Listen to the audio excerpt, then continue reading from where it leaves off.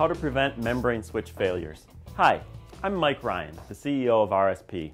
About once a month, we get a call from a customer upset because a membrane switch they've installed on their equipment is not working.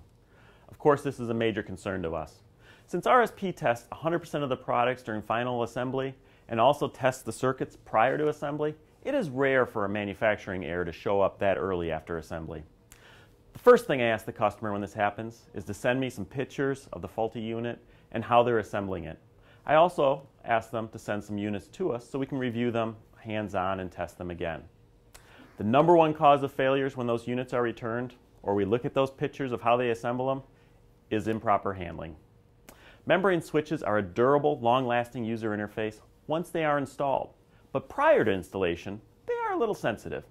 Here are 4 tips for helping you handle your membrane switches. 1. Only press the switch when the keypad is on a nice flat surface. This prevents the domes, because there's metal domes in a lot of keypads, from inverting. Number 2, never bend a membrane switch.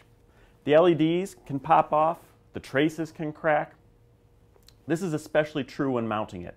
When mounting the membrane switch, be sure to start in a corner and gently roll the switch down.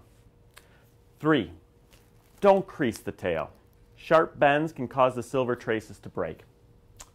4, be careful feeding a tail through your enclosure. Especially a metal enclosure can be very sharp, like a razor, and can cut those traces or even cut the entire tail.